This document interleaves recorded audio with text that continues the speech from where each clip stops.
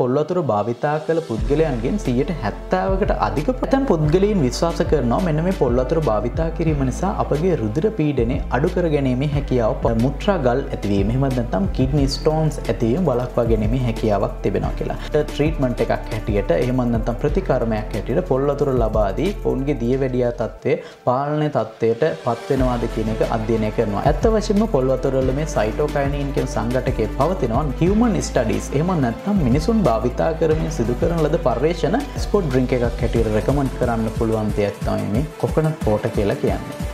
සුවති දිව්‍ය ප්‍රාර්ථනා කරනවා සියලුම දෙනාට ශ්‍රී ලංකාවේ කුරුණෑගල කොළඹ සහ පුත්තලම කියලා කියන්නේ පොල් ත්‍රිකෝණයට අයත් ප්‍රදේශ. ශ්‍රී ලංකාව තුළ බහුල වශයෙන්ම පොල් හඳුනා ගැනීමට තිබෙනවා. අද අපි නියුට්‍රියන් පොතුලින් සාකච්ඡා කරන්න බලාපොරොත්තු වෙන්නේ මේ පොල් ආහාරයට ගැනීමවත් එහෙමත් නැත්නම් පොල් තෙල් ආහාරයට ගැනීමවත් පිළිබඳව නෙමෙයි. වර්තමාන ලෝකයේ බොහෝ දියුණු රටවල් පුරුදු වෙලා තිබෙනවා තමන්ගේ පාන වර්ගයක් හැටියට පොල් වතුර භාවිතා කරන්නට. පොල් වතුර මගින් අපේ දේහයට ලැබෙන්නේ කුමක්ද? ඒ වගේම අපේ සෞඛ්‍ය තත්ත්වයට මේ පොල් වතුර බලපෑම් ඇති කරන්නේ කොහොමද? අද නියුට්‍රියන් පොතුලින් සාකච්ඡා කරන්න බලාපොරොත්තු වෙන්නේ පොල් වතුර පිළිබඳව. රැඳී සිටින්න නියුට්‍රියන් පො සමගින්. ඔබ දන්නවා නියුට්‍රියන් පො හැමදාමත් ඔබ සමග සාකච්ඡා කරන්නේ ඔබේ දේහය නිරෝගීව පවත්වා ගැනීම සඳහා වැදගත් වෙන කාරණා. ඉතින් අපි නියුට්‍රියන් පො තුලින් හඳුන්වා දුන්න ඇප් එක හරහා ඔබට හැකියාවක් පවතිනවා ඔබ එදිනෙදා ගන්න ආහාරවල අන්තර්ගත වන කැලරි ප්‍රමාණය, ප්‍රෝටීන් ප්‍රමාණය, කාබෝහයිඩ්‍රේට් ප්‍රමාණය වැනි විවිධ සංඝටකයන් අන්තර්ගත වන ප්‍රමාණ පිළිබඳව අවබෝධයක් ලබා ගන්නට. ඒ වගේම ඔබේ දේහයේ පැවතිය යුතු බර කොපමණද? ඔබ දෛනිකව ලබාගත යුතු කැලරි ප්‍රමාණය කොපමණද? ඒ සියල්ල ගණනය කර ගැනීම සඳහා නියුට්‍රියන් පො ඇප් එක ඔබට භාවිතා කිරීමේ හැකියාව පවතිනවා. ඒ සඳහා වන ලින්ක් එක අපි පහළ ඩිස්ක්‍රිප්ෂන් එකේ සඳහන් කර තිබෙනවා. ඒ හරහා ගොස් ඔබට පුළුවන් එම ඇප් එක ඩවුන්ලෝඩ් කරගන්න.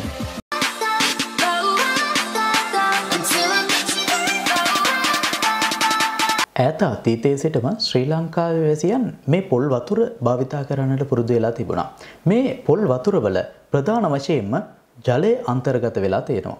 ඒ කියන්නේ 74ක් වගේ ප්‍රමාණයක් ජලය අන්තර්ගත වෙලා තියෙනවා. ඊට අමතරව මෙහි විටමින් වර්ග, ಖನಿಜ වර්ග, ඒ වගේම ඇන්ටිඔක්සිඩන්ට් වර්ග, ඒ වගේම මෙහි විවිධ ඉලෙක්ට්‍රෝලයිට් කියලා හඳුන්වන විවිධ සෝඩියම්, පොටෑසියම්, මැග්නීසියම් වගේ අයන වර්ග බහුල වශයෙන් අන්තර්ගත වෙලා තියෙනවා.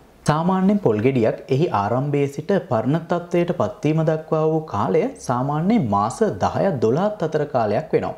අපි පානය කිරීමට ගන්නා මෙම පොල් වතුර එහෙමත් නැත්නම් අපි ඉංග්‍රීසියෙන් හඳුන්වන්නේ එය ග්‍රීන් කොකොනට් කියලා. එහෙමත් නැත්නම් මෙය හඳුන්වනවා යන් කොකොනට් කියලා. ඇත්ත වශයෙන්ම ශ්‍රී ලාංකිකයින් මේ භාවිතා කරන්නේ කුරුම්බා හැටියට. සාමාන්‍ය ආරම්භයේ සිට මාස 6ත් 7ත් අතර කාලය තුළ පවතින මෙන්න මේ පොල් අපි හඳුන්වනවා කුරුම්බා හැටියට. අද දිනේදී අපේ මෙම වීඩියෝවෙන් සාකච්ඡා කරන්න බලාපොරොත්තු වෙන්නේ මෙන්න මේ කුරුම්බා වතුරවල අන්තර්ගත වන රසායනිකයන් අපේ දේහයට බලපෑම් ඇති කරන්නේ කොහොමද කියන එක පිළිබඳව. වර්තමාන ලෝකයේ පවතින බොහෝ බෙවරේජස් එහෙම නැත්නම් අපි පානය කිරීම සඳහා භාවිතා කරන යුෂ වර්ග බහුල වශයෙන්ම රසායනිකයන්ගෙන් පිරලා තියෙනවා.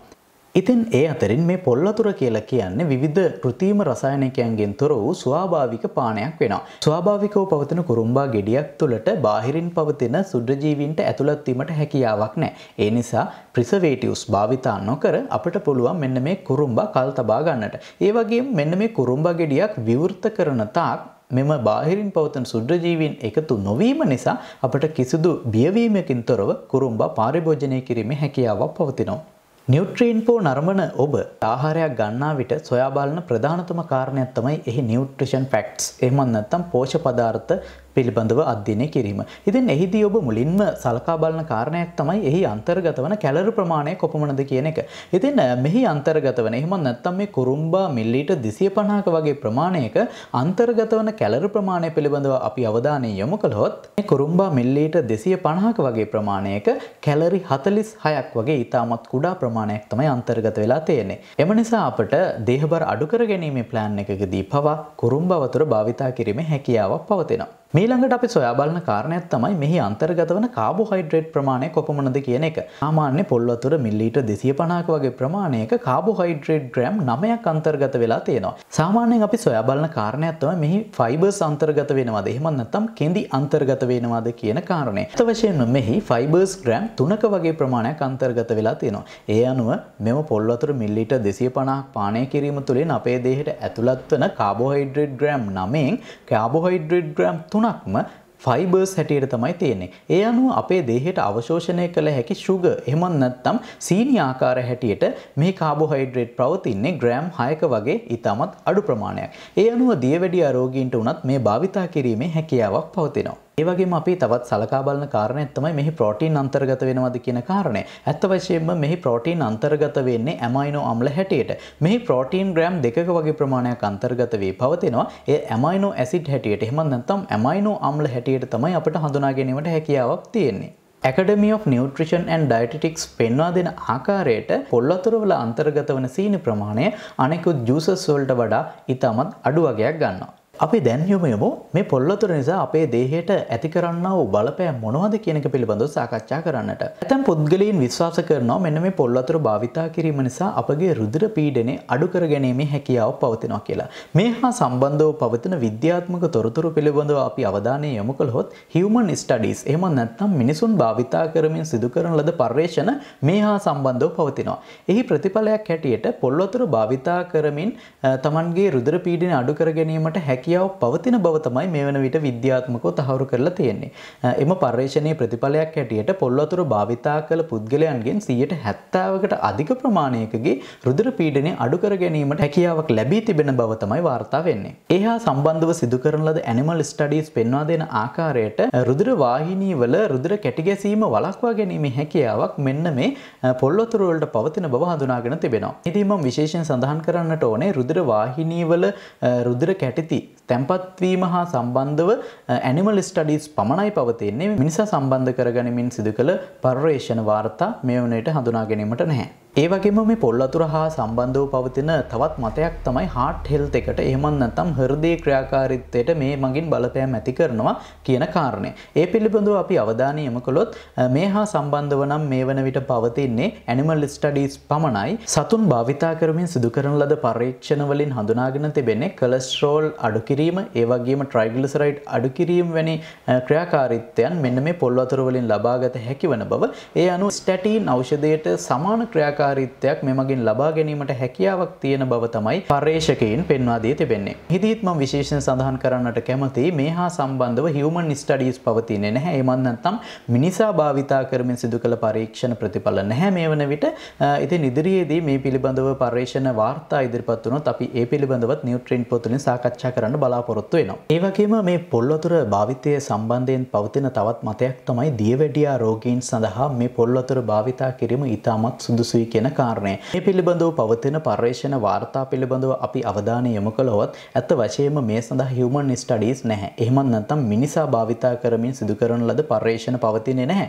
නමුත් මීයන් භාවිතා කරමින් මේ හා සම්බන්ධව පර්යේෂණ සිදු කරලා තියෙනවා. බාහිර වශයෙන් රසායන ද්‍රව්‍ය භාවිතා කරමින් මීයන්ට දියවැඩියාව කියන රෝගී තත්ත්වය ඇති කරනවා. එහෙමත් නැත්නම් රුධිරගත සීනි මට්ටම වැඩි වීමේ තත්ත්වයක් ඇති කරනවා. ඉන් අනතුරුව බාහිර වශයෙන් ඔවුන්ට ට්‍රීට්මන්ට් එකක් හැටියට එහෙමත් නැත්නම් ප්‍රතිකර්මයක් හැටියට පොල් වතුර ලබා දී ඔවුන්ගේ දියවැඩියා තත්ත්වය පාලන තත්ත්වයට පත් වෙනවාද කියන එක අධ්‍යයනය කරනවා. එහිදී කර තිබෙන කාරණය තමයි HbA1c එහෙමත් නැත්නම් මාස 3 sugar average එක බලන පරීක්ෂණය සිදු කරනවා. එහිදී HbA1c අගය පහත හෙලීමට මෙන්න මේ coconut water එහෙමත් නැත්නම් පොල් වතුර භාවිතා කිරීමට හැකියාවක් ලැබී ඇති බව තමයි වාර්තා වෙන්නේ. නමුත් human studies මේ හා සම්බන්ධව පවතින්නේ නැති නිසා අපට එකවරම ප්‍රකාශ කිරීමට හැකියාවක් නැහැ. මිනිසා මෙම කොකොනට් වෝටර් භාවිතා කිරීම තුළින් රුධිරගත සීනි මට්ටම අඩු කර ගැනීමට හැකියාවක් පවතින බව. මිනිසාගේ රුධිරගත සීනි මට්ටම අවම කිරීම සඳහා පොල් වතුර භාවිතා කිරීමේ හැකියාවක් පවතින බව අපට ඍජුවම ප්‍රකාශ කිරීමට හැකියාවක් නැහැ. නමුත් මෙහි අන්තර්ගත වන ෆයිබර් ප්‍රමාණය ඉතා ඉහළ ප්‍රමාණයක පැවතීම නිසා රුධිරගත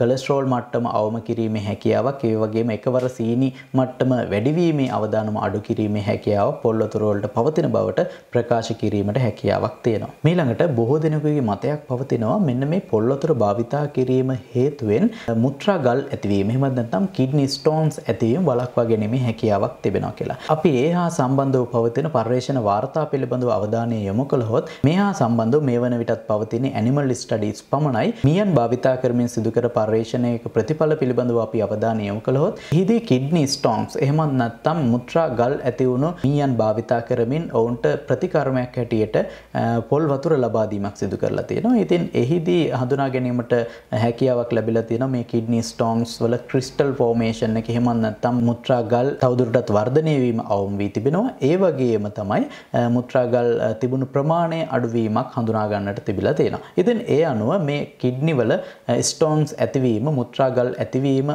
අවම කිරීමේ හැකියාව පොල් වතුර වලට තිබෙනවා යයි සැකපළ කිරීමේ හැකියාවක් තිබෙනවා මිනිසා හා සම්බන්ධව සාකච්ඡා කරද්දී. නමුත් මිනිසා ආශ්‍රිතව සිදු කරන ලද පර්යේෂණ මේ වන විට හඳුනා ගැනීමට හැකියාවක් නැහැ. මේ හා සම්බන්ධව පර්යේෂණ වාර්තා ලැබුණු සැනින් අපි ඔබ සමග සාකච්ඡා කිරීමට බලාපොරොත්තු වෙනවා. ඒ වගේම තවත් කාරණයක් තමයි මේ පොල් වතුර භාවිතා කිරීම නිසා ඇන්ටි ඒජින් ඉෆෙක්ට් එකක් එහෙම නැත්නම් වියපත් වීමේ ලක්ෂණ යටපත් කරමින් තරුණ බව රැක ගැනීමට හැකියාවක් තිබෙනවා කියන කාරණේ. ඉතින් බොහෝ දෙනෙක් කැමති තමන්ගේ තරුණ බව රැක ගන්නට. ඉතින් ඒ හා සම්බන්ධ පර්යේෂණ වාර්තා පවතිනවාද කියලා බැලුවොත් එහෙම මේ වන විට පවතින පර්යේෂණ වාර්තා අනුව තවමත් එය තහවුරු වී නැහැ. වියපත් වීමේ ලක්ෂණ යටපත් කිරීම සඳහා මේ කොකනට් වෝටර් වලට හැකියාවක් පවතිනවා යයි පවසන්නේ සයිටෝකයිනින් කියන සංඝටකයේ මෙහි අන්තර්ගත වීම නිසා.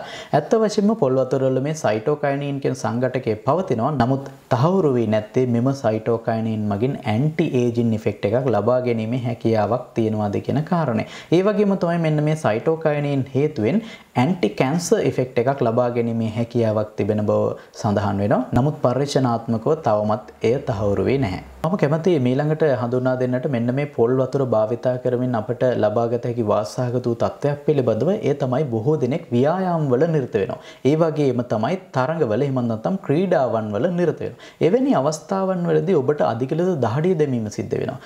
එවිට ඔබේ දේහයෙන් සෝඩියම් වගේ ලවණ, පොටෑසියම් වගේ ලවණ බහුල වශයෙන්ම ඉවත් වීමක් සිදු වෙනවා. එවැනි අවස්ථාවක දේහය නැවත යථා තත්ත්වයට පත් කර ගන්නට එහෙමත් නැත්නම් ඉලෙක්ට්‍රෝලයිට් බැලන්ස් එක සකසා ගන්නට ස්පෝර්ට් ඩ්‍රින්ක් එකක් භාවිතා කරනවා. ඉතින් ස්පෝර්ට් ඩ්‍රින්ක් එකක් භාවිතා කරන අය දන්නවා ඒවායේ අන්තර්ගත වන විවිධ රසායනිකයන් තිබෙනවා.